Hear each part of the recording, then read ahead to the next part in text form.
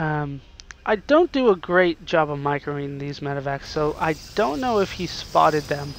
It doesn't look like he did. Now he does, though. Maybe he spotted them when they were coming across, or maybe he spotted them when they came out of the drop ships. So he will definitely have enough to clean this up.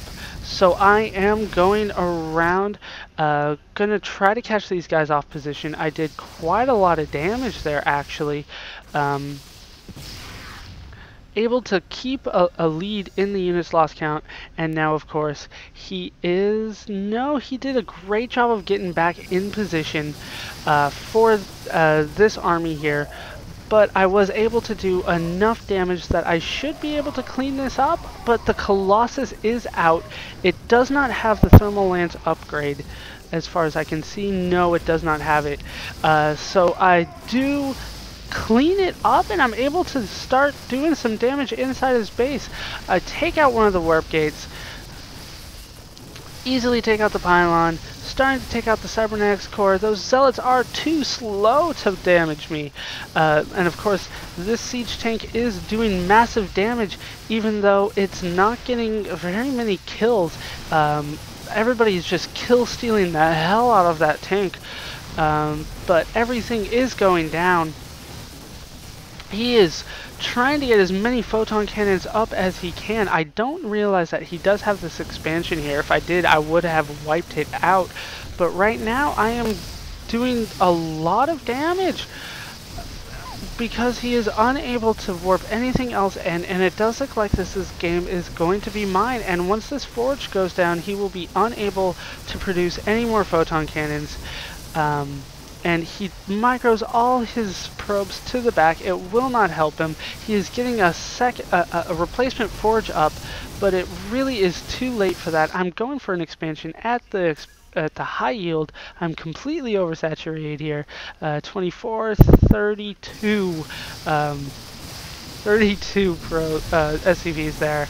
I went for another drop here, bringing tanks along just for the hell of it, and because they can of course outrange all those photon cannons. They can hit everything. Well, a few of them. I will have to move them eventually, but I've got more than enough Marauders here to clean up all these photon cannons, and it really is game over. He is going for another Nexus. I don't know why he's going for it there. There's no minerals or gas there. He is completely out of this game, and I think he is just sitting here either in protest or in disbelief. He needs to leave the game. He is way gone. There's no chance of him coming back. I drop a scan on his expansion, and oh, there's one there, and I'm thinking to myself, well, if he's still in the game, there's got to be another one. So I think I drop a scan. Yeah, I drop a scan here just to make sure. And there he goes. He GG's once I scan his expansion and I start sending my army down. It was game over for him. This observer was like, dude, you gotta go. And there's the game.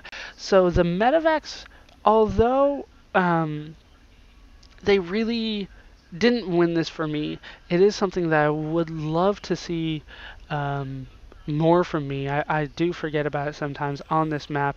Do some medevac drops here because I was able to, although I was able to get these guys out of position for a second, and ultimately it didn't really make that big of a difference for the large battle here.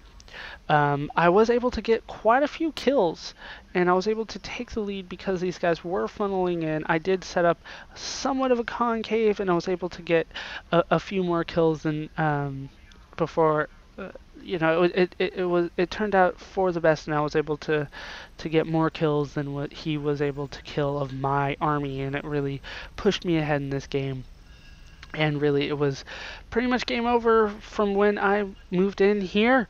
Long time for him to GG. Long enough for this guy to finish building this command center. This automaton will be in the way. I'll probably kill him. But really, it was game over. From then, Random Nexus will never see the light of day. So I hope you guys enjoyed the game. Hope you laughed. Hope you learned. Hope to see you next time. Bye.